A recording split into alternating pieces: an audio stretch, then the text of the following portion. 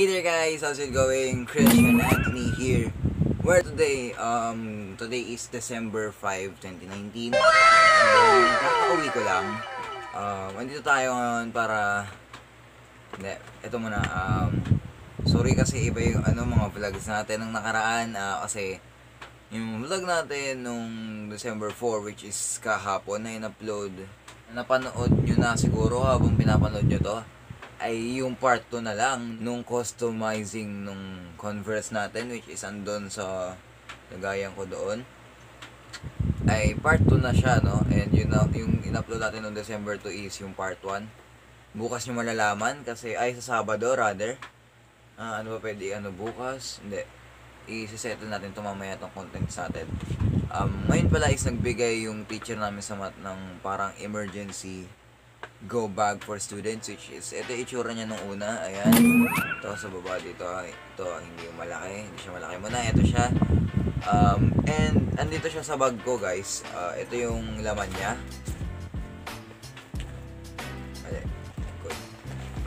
Ito guys. Ayan, actually ito yung niya, ito yung lagayan. Ito yung mismo sa loob.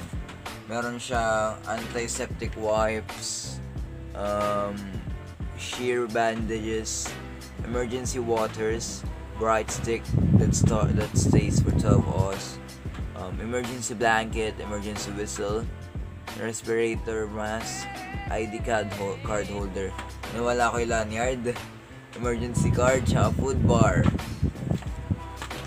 So ito nga siya guys, may nakalagay na sa kanya syringe, index card and gloves kasi gagamitin bukas totally.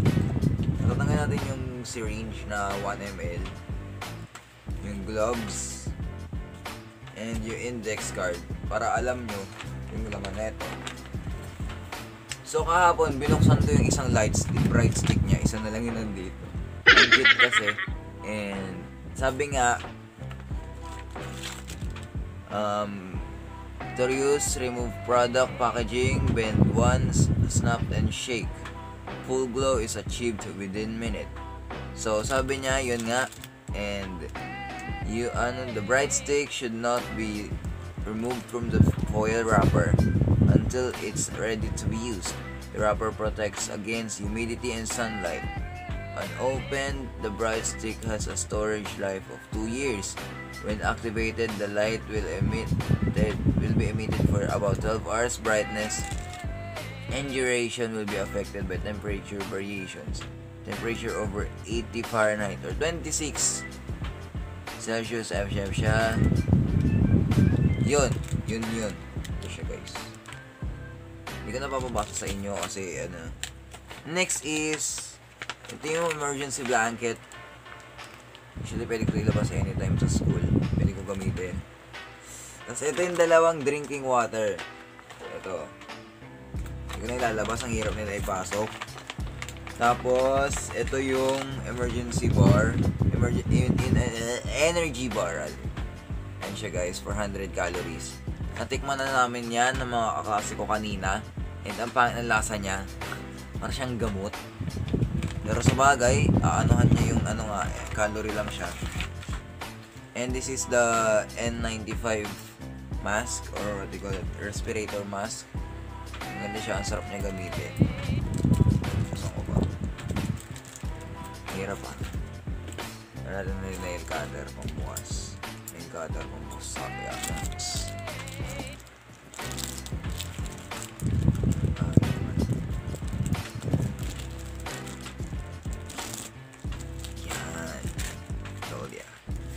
Ito siya guys, ang lapit niya. Charan. Ang ganda siya. Yan. There's no any special to it. Hindi mo naman siya magagamit pag gagala ka. Di katulad ng mga ganito. Ayun, kasi sobrang niya. Ito yung bakal nandito. Pabalikan natin siya dito sa lagayan.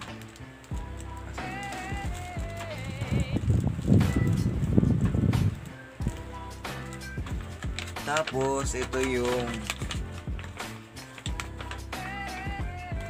antiseptic wipes ba to?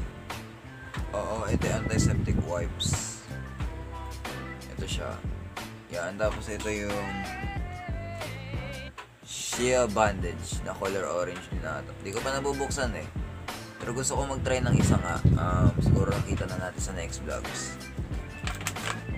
Ayun yung laman niya. And kanina siya binigay ng math teacher namin. Shoutout kay sir. Binigyan niya kami ng go bag na ginamit na namin yung ibang laman. Ayun guys. And then bukas nga pala is may misa sa school and mag-serve tayo. Yeah, sa person tayo. Kasi ano rin. Siguro i-shoot ko tong vlog na to gabi na as in papatayin ko talaga lahat ng electronics dito sa bahay para lang makapag-vlog ako. And then ayun guys, madali ang edit na rin din siguro dahil sa 7 ang upload na ito.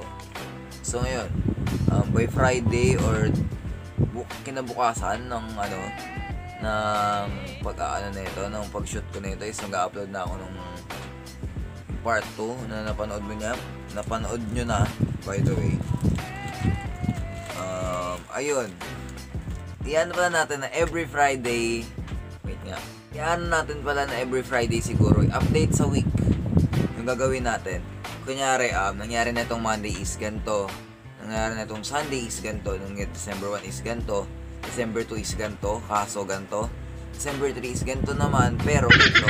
Ganun guys, gagawin natin every Friday. Magiging updates yun. Tapos yung Saturday siguro, dalawang Saturday tayong nakapick sa ganung content, yung lang. Tapos yung next Saturday is yung Sunday, unti lang siguro mabablog natin pag Sunday, hindi natin alam. So ayun, siguro dito na natin tatapusin tong video na to. Bago mo tapusin itong video na to, wag na mo kakalimutan na mag-subscribe.